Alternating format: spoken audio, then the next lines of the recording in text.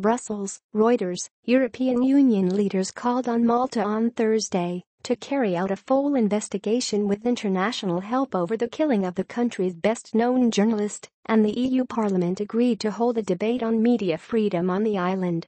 A partially burned poster is seen at an impromptu memorial after a protest by journalists following the assassination of investigative journalist Daphne Caruana Galizia in a car bomb attack 3 days ago in Valletta, Malta, October 19, 2017. Reuters. Darrin Zammit Lupi.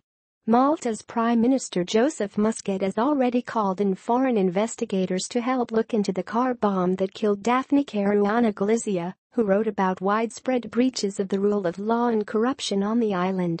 Malta is the smallest EU country, but is home to a disproportionately large financial services sector and is the continental hub for the flourishing online gaming industry. Muscat, who himself had sued Caruana Galizia after she accused him and his wife of wrongdoing, promised a thorough investigation of the killing. "We will not exclude any sort of path, any sort of measure to make sure we get to the bottom of it," Muscat told reporters arriving to the EU summit in Brussels.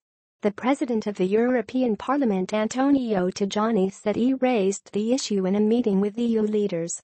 A news cameraman films an impromptu memorial on the Great Siege Monument during a protest by journalists following the assassination of investigative journalist Daphne Caruana Galizia in a car bomb attack 3 days ago in Valletta, Malta, October 19, 2017. Reuters. Darrin Zammit Lupi. "I called for an international investigation to fully clarify an event of unprecedented gravity," he said, adding that the leaders broadly shared the view. During the meeting, German Chancellor Angela Merkel backed an international investigation, EU officials said.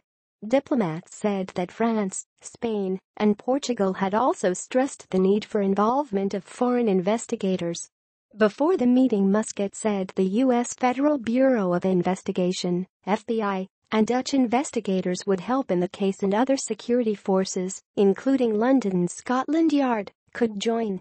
The chief of the Maltese police later denied possible involvement of the British police.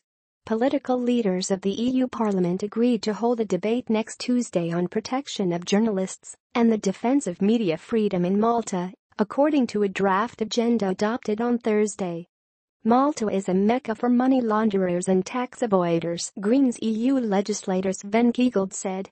Malta's center of power suffers from a culture of impunity unlike hardly any other country in the EU. Europe must no longer turn a blind eye to the way in which the rule of law is flouted in Malta. Muscat has rejected criticism that he has allowed wealthy foreigners to hold great sway over Malta and says the financial services sector is as transparent and compliant as any other European jurisdiction.